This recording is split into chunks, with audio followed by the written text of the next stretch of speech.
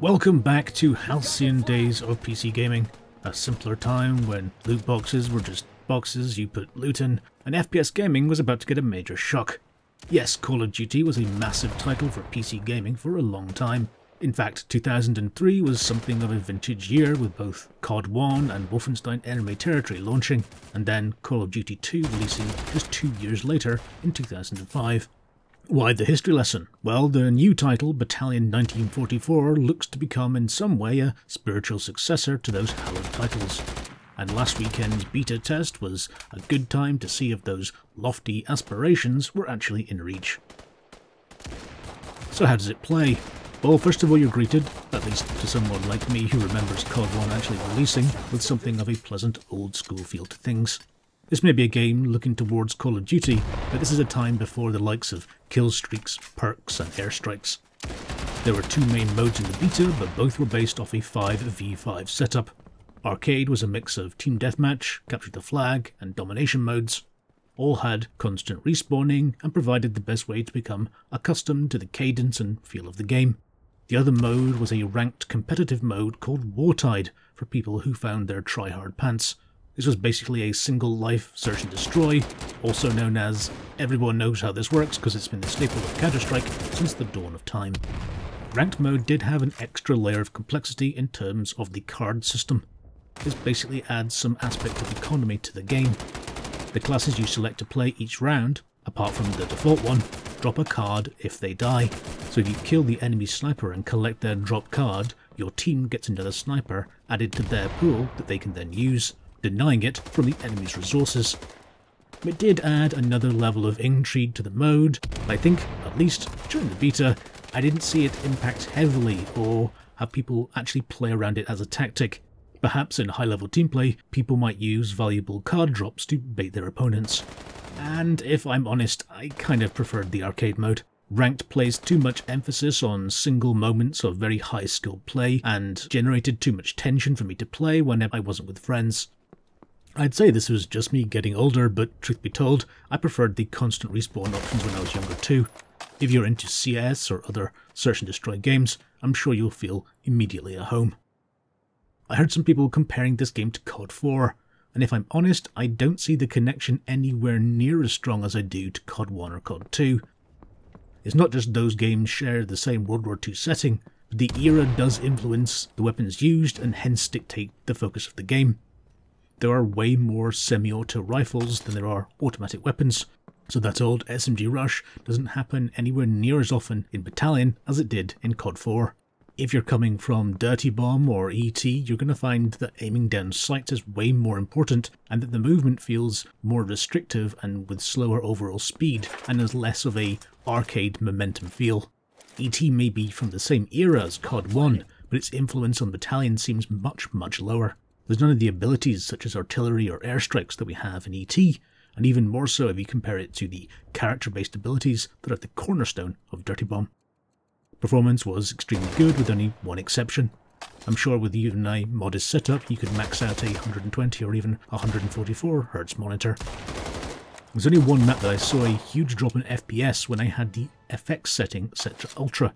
I'm guessing this is more of a bug of some sort, as the rest of the time performance, as I said, was extremely good. Despite the appearance of this game, it isn't running on an old engine. This is a UE4 title. If I'm being cruel, and this is YouTube so apparently it's like the law or something, I'd say that with the game looking as it does, it should probably run well.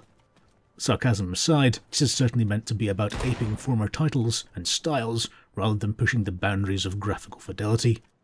Some of the maps look better than others in terms of environmental dressing, but I'd imagine there's work to do all round and that none of the maps are final. And while I'm being a negative Nancy, let me say there's a few other rough edges of playing that I'd like to see have more work. The maps need to be tweaked for other game modes like CTF. It might not be a big deal for the ranked war type mode, but in CTF you can quite easily spawn camp a team on the coastal map.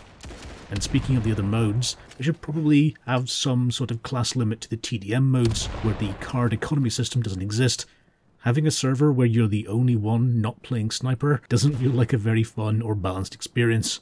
The actual movement itself is perhaps too close to COD2. There was something restrictive or stilted about it, not least the stamina system that didn't feel like it raised the skill ceiling much as there was no feedback on its status, but some sort of indication would allow for more informed decision making, and at the moment it just came across as basically an irritation.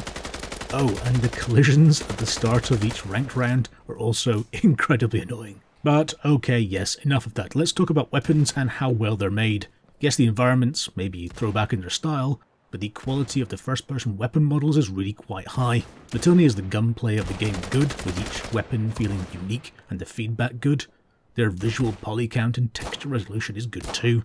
One of my friends pointed out the weapons already have inspect animations too, which may or may not set off alarm bells depending on how cynical you're feeling. Yes, it seems that weapon skins are going to be in Battalion. My hope is that they're linked to progression in some way.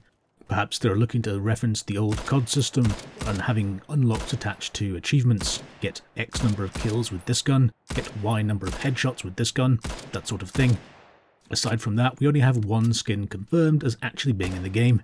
Yes, it seems that streamer and former CS Pro Shroud is getting his own skin in the game.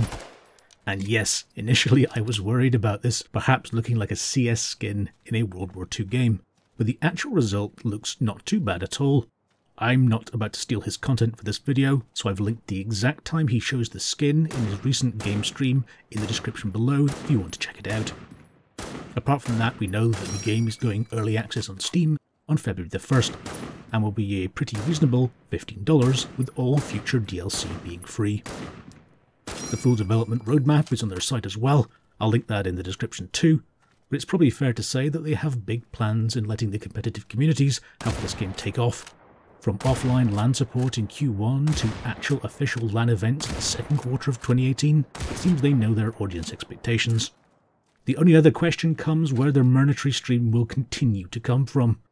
I have to believe that with all the loot box drama last year, the developers won't be adding something like CSGO style crates, but obviously they need people regularly investing in the game to fund development. I'm hoping there are direct sale cosmetic plans in the future. Did you play COD back in the day? Were you an ET fan? Are you playing Dirty Bomb now? Would you like to see me cover Battalion 1944 more in the future? Let me know your impressions, thoughts in the comments below right now. If you enjoyed this video, please consider tapping that thumb up button now and pinging that subscribe button. It helps me grow the channel and make videos like this one. If you want to hear me complain about things, you can follow me on Twitter. I'm at LCTRGames. There's links in the description below for all things social media. Thank you so much for watching, and I'll see you next time. Take care.